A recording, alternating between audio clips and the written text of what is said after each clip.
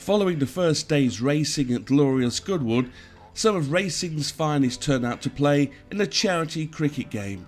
Ed Dunlop was captain of the racing 11. Okay, heads. Heads it is. Heads it is, right. The Taverners will bat. Thank you very much. It's a done deal. Sorry.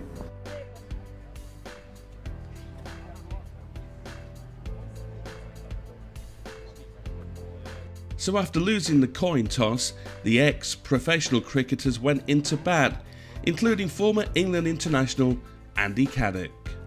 Yeah, it's all for charity and it's all for the Taverners and it's all for special needs children. So this is what we do now, and we're all every professional cricketer is a member of Taverners in one way or the other. And and you can't beat when you're playing places like this. So it's a nice, relaxed atmosphere. Sun's gorgeous, away we go. And what do you set yourself as target? You're going to go out there and try and hit a quick 25, quick 50? We'll see. You are, aren't you, though? We'll see. I'll leave that for you to decide. Okay, good luck. Thanks.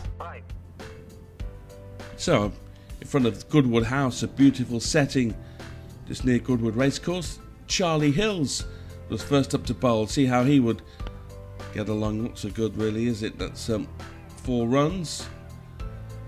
Charlie giving away a few runs there. Lord Taverners already gathering pace. Here comes Charlie again. Maybe this time, no. Another 4. Charlie looking a bit despondent in the background. Not looking so good so far for the racing 11. Let's get some speed on from this end, shall we? Oh, no. Well, at least no runs there.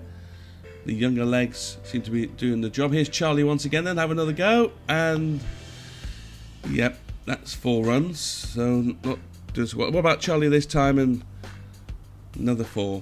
Not Charlie Hill's day so far with the ball, perhaps. What about this time? This time, surely appeals, but not out. Despondent. Charlie looks back. Never mind.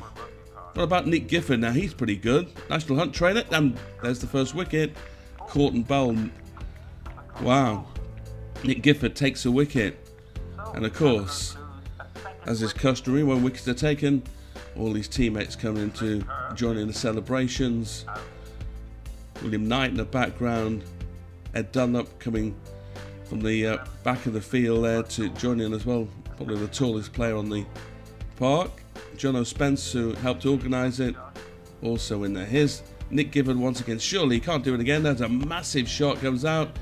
And Andy Caddick is caught by Ed Dunlop. What a fantastic catch that was. Unfortunately not quite caught in full view of the cameras, but I'm sure Ed's played this down. He'll be very relaxed about... Oh, here he is now. Yeah. Celebrating.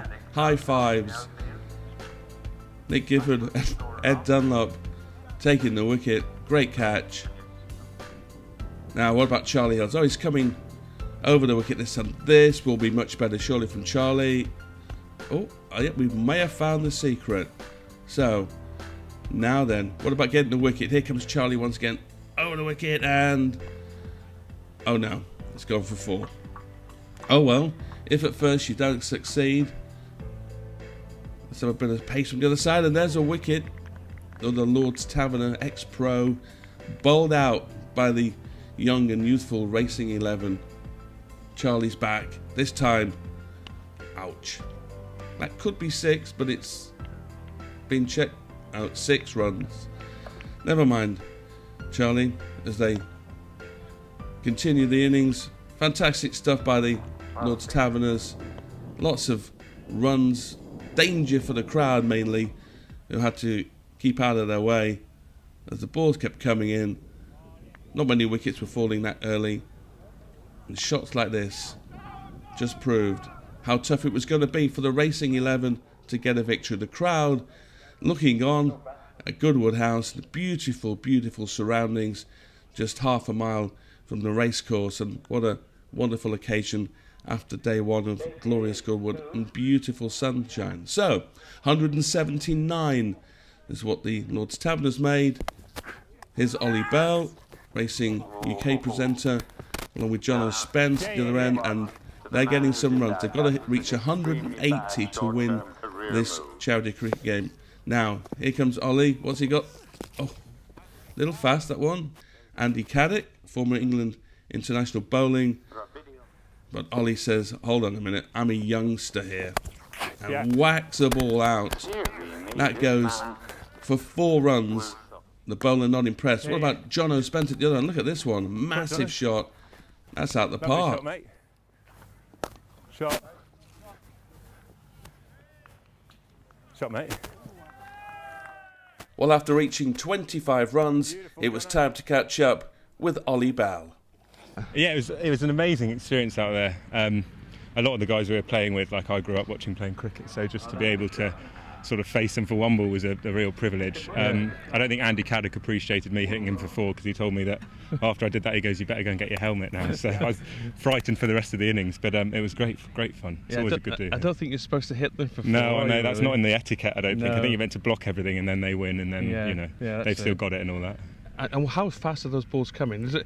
I mean, you play cricket, so you're used to some kind of, bowler bowling at you. Yeah, I don't think. Well, I know they weren't bowling full pace because if they were, I wouldn't have been able to see it. But to be honest with you, Andy was still pretty lively down there, so it was a bit of a test, but nowhere near what he was bowling when he was playing for England. Yeah, and you were a bit nervous, a bit apprehensive beforehand, perhaps. Yeah, well, I mean, when someone tells you that Andy Caddick's fired up and he wants to take your head off, which was the joke going around the pavilion beforehand, I thought, okay, yeah, that's put the fear of God in me. But in the end, once you get into it, Jono was great as well. Jono's still out there, so he was fantastic. He's seeing it like a beach ball at the moment.